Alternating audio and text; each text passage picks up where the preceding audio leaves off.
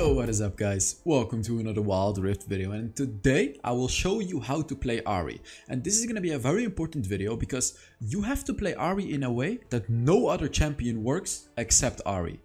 You might not understand what I'm talking about now, but you'll see during the gameplay part of the video. So in the beginning part of the video, I'm going to be explaining to you how to build Ahri. If you don't care about how to build Ahri and just want to go to the gameplay, timestamps in the description. So quickly before proceeding this video, I want to say that if this video reaches 1000 likes in the first day, I will make a Z video too. Okay? I will make a Z video. And also, follow me on Instagram, guys. As you can see, HellsDevil with a lowercase. I will be posting some more personal things there. I will also be posting some behind the scenes things. You know, maybe a kitchen tour, maybe how I Photoshop my thumbnails, maybe how I edit my videos. If you're interested in all that, make sure to follow me on Instagram, guys. Okay, let's talk about how to build Ahri. So I tried many builds, and this is the best build that I can tell you. So you start with a Ludens Echo, and you are supposed to be able to get this item before the first dragon. It costs 3000 gold, and it is definitely manageable to get this as you know, before the first dragon. So if you just don't die in your lane and farm effectively, you should be able to get a Ludens Echo like 20 seconds before the dragon is spawning. So then immediately you have to backport and get it. But I'm gonna explain to you later that it's not good to get 0 kills before the first dragon with Ahri. More on that later during the gameplay part. Okay, after your Ludens Echo, you want to build tier 1 boots. If you want lower cooldowns, like if you feel like it's really important to get lower cooldowns, get Ionian Boots of Lucidity. But keep in mind, if you get these, it's gonna delay your Infinity Orb by a little bit. However, I would say it's definitely worth it to get the Ionian Boots of Lucidity right after this item. Or maybe like, you know what you should do? Get the Oblivion Orb, because this one gives flat magic penetration. And flat magic penetration is amazing early game, and it becomes worse and worse and worse late game. Keep that in mind. So get the Oblivion Orb before getting the Ionian Boots. Yeah, that is pretty much the most effective way to do it. Okay, so after you get these two items, you are very strong, right? These are two core items for Ahri. And after these two items, I would actually say that in 100%, yeah, I think 100% of the games you go for Rabadon's Death Cap. I have tried to go for the Green Book, but Ahri is kind of a burst champion, and you're often going to be hard, like damaging the enemy's heart with it, right? But Green Book can be good. It can be good if the enemy, of course, has a lot of healing. If they really have a lot of healing, and if they're tanky, get the Green Book.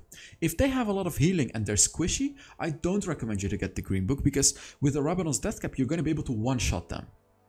So if you're snowballing with Ahri, just get a Rabadon's Death Cap. Now let me explain to you, if you're behind with Ahri, now it's a different story. Like if you're losing with Ahri and the enemy has a lot of healing, you can choose to get the Green Book, because of course you're not going to be able to one-shot them because you're losing. I don't recommend you to get a Void Staff third item. It's just not worth it. So you either get the Green Book or you get Rabadon's Death Cap, and you often want to get Rabadon's Death Cap, as I just explained. As your fourth item, does the enemy have a lot of magic resist? Get a Void Staff. If they only have a little bit, get the Green Book, because Ahri already deals true damage with their first ability. So, you know, you are going to be fine against tanks. But of course, if they have a lot of magic resist, just build a Void Staff as your fourth item. So if they don't have a lot of magic resist, build the Green Book. And then as your last item, build the Void Staff. You always want to build a Void Staff. Always. It's always going to be worth it to get a Void Staff as your last item. About the enchantments, I actually always go for Proto Belt. Really, there is no exception. Except, well, okay, there is an exception. If the enemy has Z, it could be good to go Stasis Enchant. You know, if the Z is hard focusing you, Stasis Enchant is going to be nice. Otherwise, just go for go for Proto Belt. It's an amazing boot enchant on Ahri. You can get this earlier on in the game if you feel like you can really utilize it by diving into the enemy and using your charm. But I really like to get it after my third item or so. You know, around my third item, I like to get Proto Belt. Okay, runes. Always Electrocute. There is no other rune that you should go for on Ahri. Electrocute, because Ahri is a burst champion. So as my second rune, I use Champion. And it's hard to play with Champion, right? Because you can't die in the early game. If you die in the early game, you're going to lose the Champion. But during the gameplay part, I'm going to show you why you should build Champion. But I'm going to tell you right now, if you're not confident on your Ahri, just go Brutal, right? But if you really want to become a super good Ahri, build Champion. This is the best rune for Ahri, okay? So keep in mind, if you're just starting with Ahri, build brutal. If if you've already played Ahri a few times and really want to get to that next level, then make sure you watch the gameplay part of this video and use champion rune. As my third rune, I use regeneration just for the energy, because you already regenerate health, because that's Ahri's passive. I think it's every third or fourth ability regenerates health for you. So regenerating energy automatically means that you have more sustain. So this one is really, really nice on Ahri. Just use the regeneration rune. As my fourth rune, I run Hunter Genius for the cooldown reduction, because the items that you're building don't really provide you with any cooldown. Well, only 10 cooldown reduction. As you can see, the rest, it doesn't provide you with any cooldown reduction. So this 10 ability haste and then the Ionic Boots of Lucidity plus Hunter Genius is going to put your ultimate on a super low cooldown, which is huge on Ahri, guys. So make sure you get Hunter Genius. You can go for Sweet Tooth, but no, just don't. Hunter Genius is better. As your spell, Ignite. I always run Ignite on Ahri because, it's part of my burst combination of Ahri. With your ultimate and charming the enemy, Ignite is going to allow you to deal even more damage. So always run Ignite on Ahri. Okay, that was it about the build. Let's get into the gameplay. Alright, on to the gameplay. So, before really starting this video, I want to talk about how to draft Ahri, because I feel like this is a point where many people make a mistake. So, how do you draft Ahri? Ahri is good into assassins. Ahri is good into melee champions in general. Ahri is good into engaging champions. So what does that mean? A champion like Evelynn, Ahri counters Evelynn. A champion like Garen, when Garen goes in, you can easily hit your charm on him, and that's what Evelynn is good against.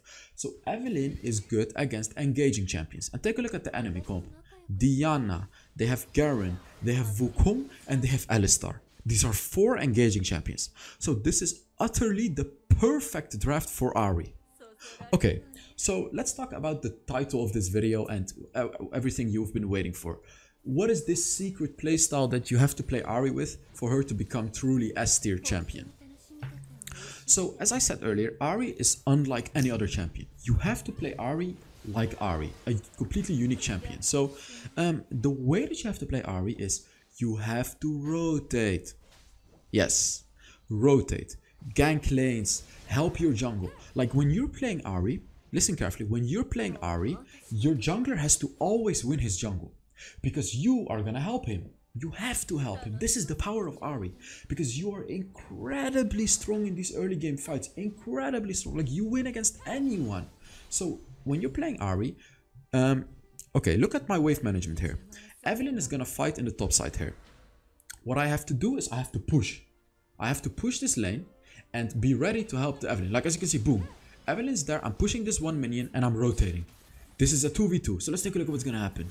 I see the Wukong over there. I flash charm him. And look at this other play. Diana still has flash. I predicted the flash. I predicted that Diana would flash because oh, wait. This was just so well played. So let's take a look back at this. This is micro level gameplay, this is also some big brain plays. So besides the fact of how to play Ahri, I'm gonna explain to you how you can make these flash out plays, okay? So first of all, you can use your charm and then flash. So take a look at what I'm gonna do here. I'm clicking on charm, boom, boom, and I immediately flash. So take a look at this now. Diana is on me and I'm walking there. And I thought by myself, Diana is probably gonna use flash to kill me. So what did I do? I timed it perfectly with her flash and I immediately turned around. See, these are the little plays that you can make. These are the big brain plays. Try to think like your enemy when you're playing the game, right? Try to think, what are they gonna do? Just like, remember the Darius video, guys, that I made the other day when I dodged the Malphite ultimate? Try to think like, what is my enemy really gonna do? What would I do if I was the enemy? So, I thought if I was Diana, I would flash to Ahri and kill Ahri. So what did I do? I baited that I was walking there and immediately went back, and I timed it absolutely perfectly. So if you want to ask me how I make these plays, you have to think like your enemy. Okay, so now let's talk more about how to play Ahri. As you can see, I'm fighting all the time as an Ahri. I'm never ignoring my team. I keep fighting and fighting and fighting, because this is the power of Ahri. As you can see, yet another kill. This is the power of Ahri, guys. Take a look at this. Look at how much damage I'm dealing. Like, I'm single-handedly hard carrying this fight. Easily hard carrying this fight. So, wave management on Ahri, you really want to have priority in your lane. And what does that mean? That means that you can rotate. You know, you can rotate without losing a lot of farm. And always rotate if you can. Because if you play Ahri correctly, you are always going to win the fights early game. Keep that in mind, early game. Ahri is an early game champion. So you have to snowball early game. That is also why I run the champion route and why I run Ignite. Because these combinations are going to make your damage so big. And, you know, if you play it right, you will win the early game. So another tip that I have for you on Ahri is, I already talked about the flash combo. So your third ability.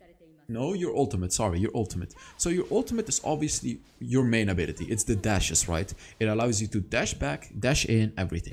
So about using your ultimate, you can easily combo it with a charm. So the way that you do it is you use your ultimate to engage into the enemy, like get really close to them.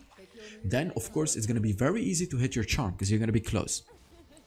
Another way to use your ultimate, of course, is to run away. You know, you can always easily run away with your ultimate. You can look at this. I use my ultimate to engage. I use my ultimate to dodge his ultimate, and I kill him. And look at this other play. Oh my god, I'm on fire. I'm actually on fire. I'm gonna ask you guys. This. Let me know in the comments, okay? Let me know in the comments. Give me a second. I'm gonna ask you. So here, look. Why am I holding my flash? Like, I could have flashed away already.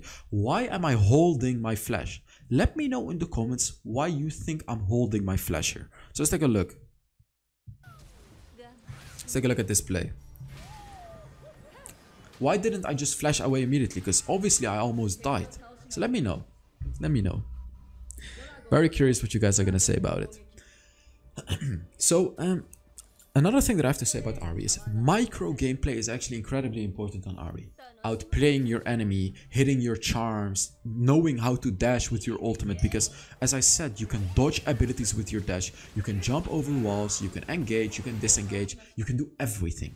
So as an Ahri, it's really important to actually really know how Ahri works, and of course, knowing how she works comes with practice. You know, practice makes perfect. It's the most cliche thing I can say, but truly with Ahri, keep in mind what I said in this video. You know, you want to play aggressive, rotate to your teammates, and when you're going to play Ahri for your first 5 games, you're going to suck.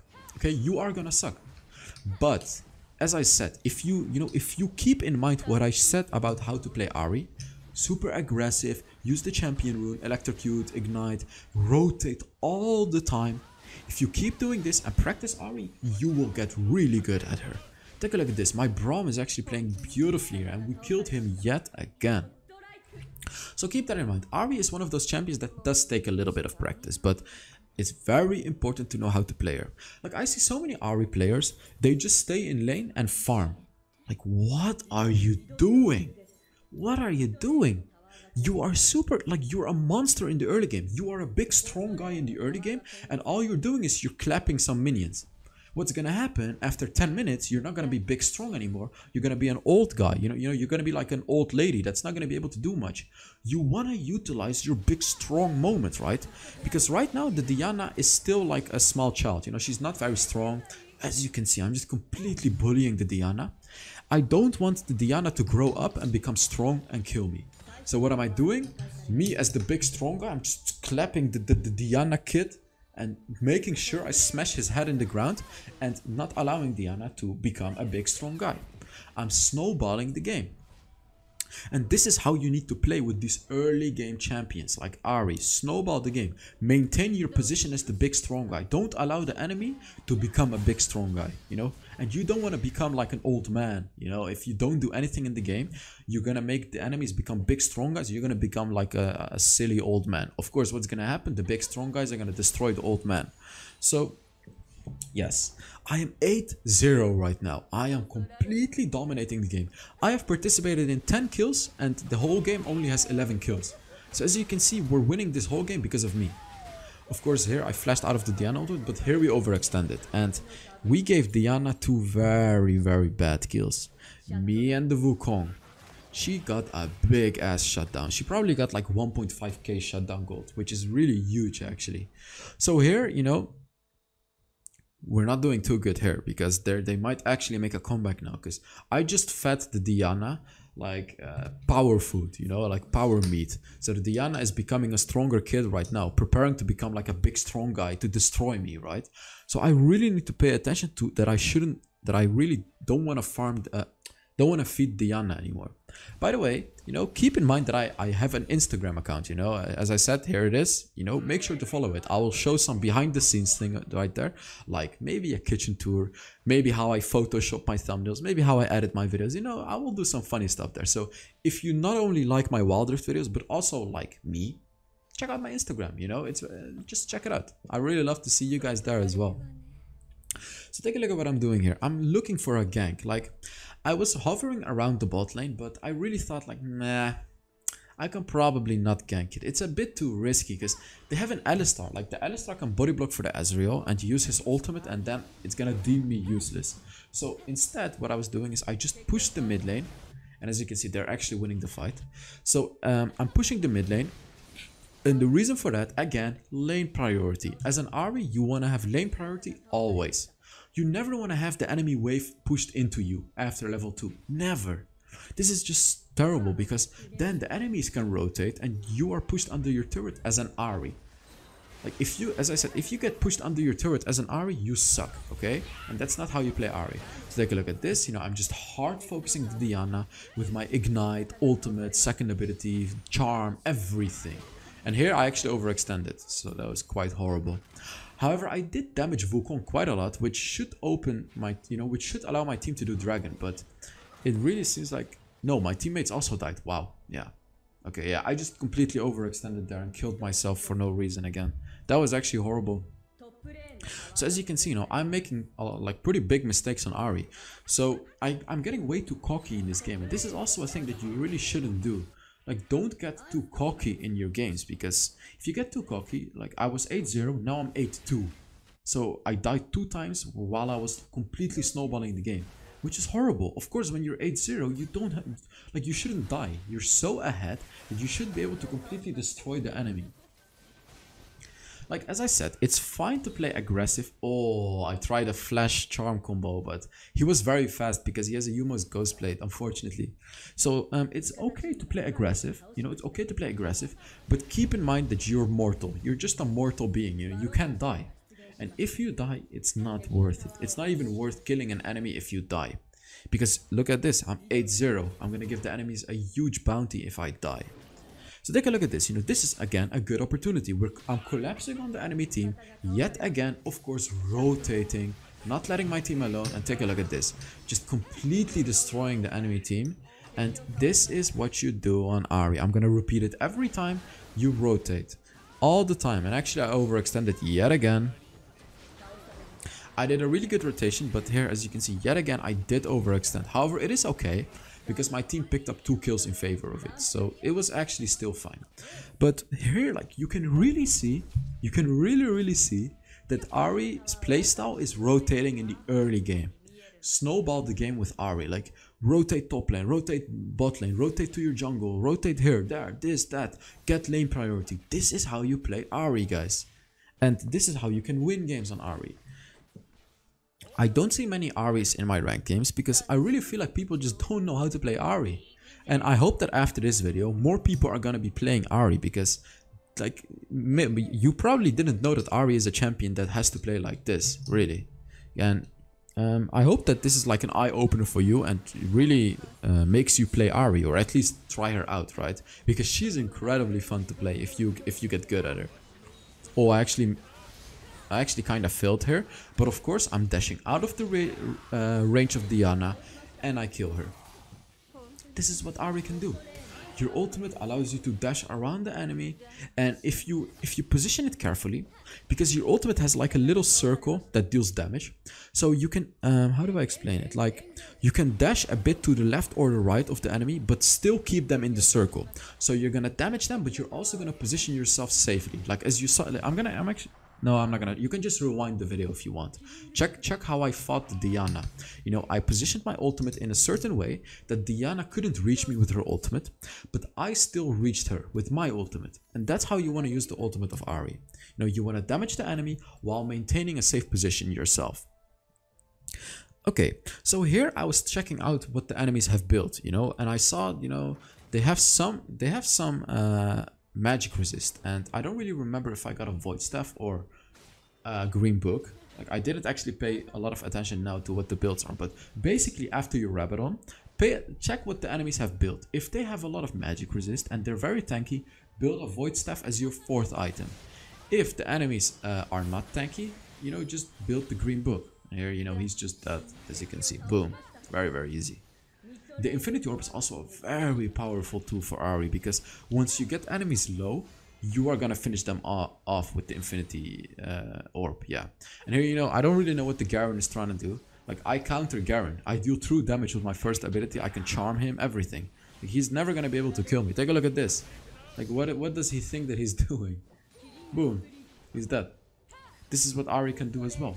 He is a tank, but I have true damage, so I'll shred through any armor he may have, right?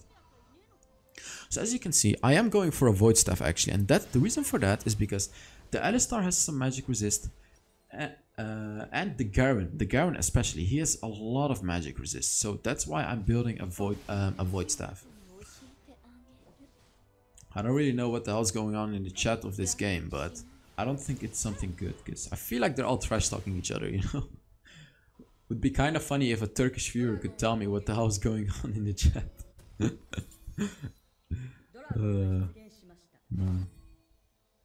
So here I got my Proto Belt, right? And Proto Belt is almost like your Flash, but you can't buffer abilities with a Proto Belt, right? You can't actually use your Charm and then Proto Belt. With a Proto Belt, you first have to use Proto Belt and then your Charm. Of course, it's going to be more delayed than an instant Charm Flash, but your Proto Belt has a lower cooldown, right? So you can still utilize your Proto Belt to get close to the enemy and just charm them very easily. Yeah, you know, he's just... Actually, he didn't die, wow. Boom, easy charm, you know. Garen really can't do much, he has to flash away. He really can't engage onto us. And as you can see, you know, the snowball on Ahri has demolished this enemy. However, they can still come back. If they actually win one team fight, they can come back. And this is kind of a big problem on Ahri. You know, when you can be snowballing, sure, but if you lose one team fight and the enemy has similar gold as you, they could make a comeback quite easily actually, because in this scenario, in this state of the game, if the enemy Diana has just as much gold as me, she is gonna win. Like, she's actually gonna win because she does way more in team fights than me as an Ahri. So let's take a look at what's happening here. You know, we just want to look at this. Oh my god, used my Proto Belt, flash, everything, and we're just absolutely demolishing the enemies right there, as you can see. So what we have to do here, you know, just win the game. Get Baron and apply even more pressure on the enemies and continue snowballing. Like, you want to keep on snowballing and snowballing and snowballing on Ahri. Like, don't give your enemies any opportunity to make a comeback. That's how you win on Ahri. So as my last item, you know, I'm getting a green book, and you always really want to get a green book as your last item, because Ahri's ultimate and Ahri's second ability is going to be able to hit multiple enemies at the same time, which is very powerful with the green book, right?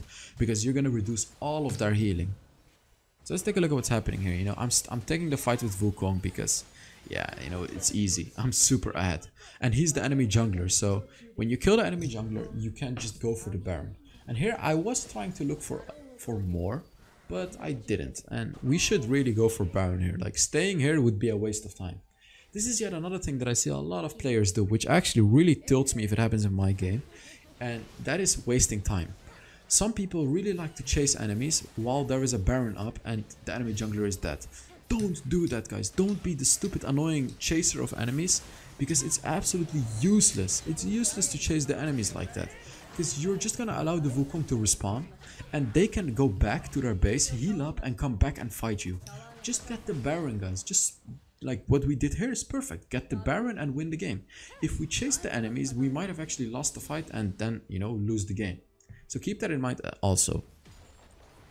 And you know what I'm doing here? I'm making sure I'm split pushing as well. When you get Baron, it's very powerful to push at least 2 lanes, you know? Like, only pushing the mid lane, it can be okay, but pushing multiple lanes is obviously going to apply way more pressure on the enemies, because you're going to have way more Baron minions, you're going to get more turrets, going to spawn inhibitor minions, and as you can see, GG easy. I really hope you guys enjoyed this video. I wonder if this video is going to reach 1000 likes in the first day, you know? Gonna make me do the Z gameplay then. So let's take a look at what rating I actually got. S tier, of course. Of course. And let's take a look at everything else. It's funny because the Braum actually added me right after this game. As you can see, I did so much damage. So thank you guys very much for watching. I really hope you guys enjoyed this video, and I will see you all in the next Wild Rift video. Bye bye.